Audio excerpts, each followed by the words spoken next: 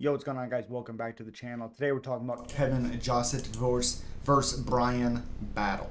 Kevin Jousset 10-2 minus plus 155 favorite or underdog. Sorry, 31 years old, 6'2" with a 75-inch reach. Fighting Bryan battle, who's 10-2, 3-1-0-1 in his last 5 fights. No contest was against Angelosa. He stuck his fingers in his eyes and then yelled at him. Minus 185 favorite, 30 years old, 6'1" with a 77-inch reach. 1 inch in height for Jousset and 2 inches in reach for Bryan battle. So this one's interesting because even though Bryan battle was able to finish AJ Fletcher with a rear naked choke, he was dropped at the end of that first round.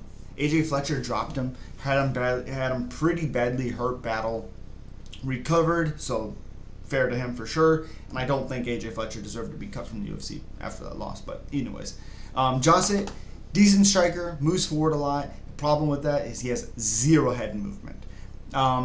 You know, in Bryan battle, he's been on a bit of a run as of late. He only has 2 win streak, but he has 8 finishes out of his 10 wins. Has been submitted once before.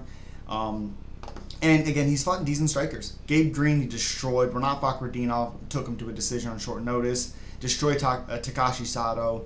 Beat Tashan Gore. Beat Gilbert Urbina by rear naked choke. Again, he's just fought some decent guys. That's really what that is. Actually has a win over Impa Kasanganay back in 2018 and when he was an amateur. So it doesn't mean a ton, but he does have a win over him. You know, again, AJ Fletcher I think is a better has better movement than Kevin Jousset. I just like Bryan battle a lot in this matchup. Now, if you look at it, strikes landed per minute is 8.23 to 4.52 for Jousset. Accuracy is 55 to 51. Absorbed 5.1 to 3.74. Defense is 53 to 44. Here's where it could be fun though. Takedowns 1.51 to 1.12. Accuracy 66 to 28. Takedown defense is 100% to 47. And then they don't really go for submissions. Again, even though Jousset throws more, he actually takes more shots. So even though Battle doesn't throw as much, he's not as accurate, but he doesn't absorb a ton. That's what it is. I do think Kevin Jousset is more well-rounded. He does have some submission wins in under his belt, which, you know, he beat Crosby, he beat Kiefer Crosby. Song Kinong really exposed Kevin Jousset for me because he was letting Song Kinong get back in the fight because he just wasn't moving his head. You know, Song Kinong couldn't find the shot for sure, which I thought Jared Gooden, who he was supposed to fight May 11th in 2024, I thought he was going to be the guy that was going to do it because he has that one shot power. Didn't do it because they didn't fight. Now he's fighting Bryan battle, which again, sure. The Kiefer Crosby fight was good. He was able to rear naked choke him, make him take a desperate shot, and got the choke. Just the issue with it is, I don't like the fact that Jousset doesn't move his head.